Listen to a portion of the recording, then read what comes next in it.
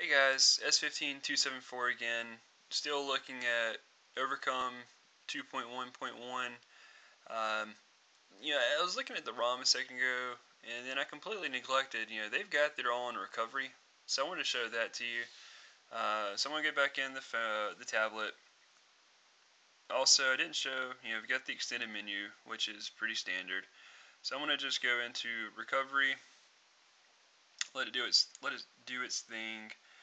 And most people that have the tab, are familiar with Clockwork Recovery. It looks like he took Clockwork Recovery, added some tweaks to it, and I have to say, I really am glad that I went with his recovery. And I'll try and show this off a little bit. Hopefully you can see it on my phone, but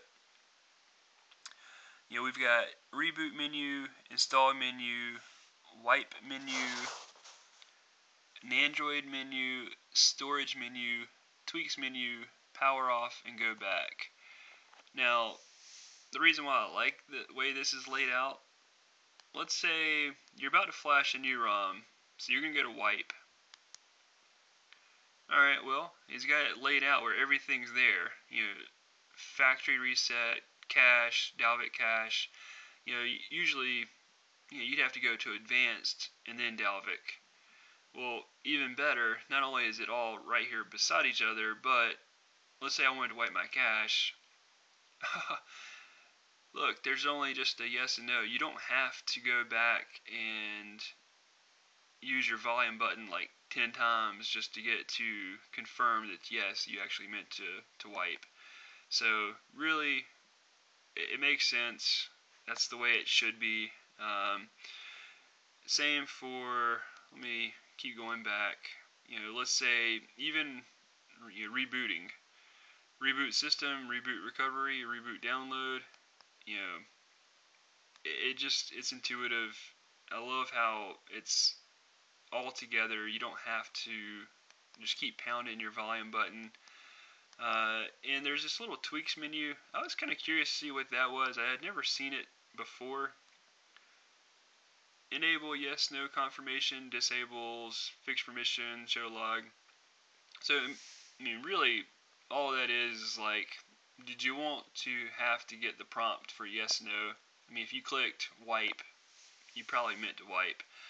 I definitely would recommend leaving that on though, especially since he's made it so easy that you can just, one button down and confirm. You would hate to turn that off and then mistakenly hit factory reset when you didn't mean to. So, just really nice. It's nice to have those features there. So, I want to show that off, and I put it in the other video, but since it's so pretty, I'm going to also just reboot so you can see the boot animation for Overcome 2.1.1. It's a really beautiful boot up. I don't know who's responsible for it. I'm stumbling here a little bit because I was trying to figure out who to credit, but I don't remember who it was that did the boot animation, so apologies, but I just think that's really an attractive boot animation. It's more blue than what it looks like it's showing up on my phone. It looks like it's showing up kind of like a really greenish hue on my phone, but it matches the honeycomb theme of Overcome's ROM. So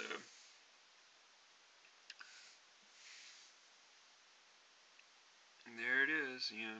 Booting up, widgets loading, hide my dock bar, app drawer. You can see I just booted up and already everything's running pretty good. So all in all, extremely impressed with ROM, jumping back and forth really easily. So give it a try if you haven't.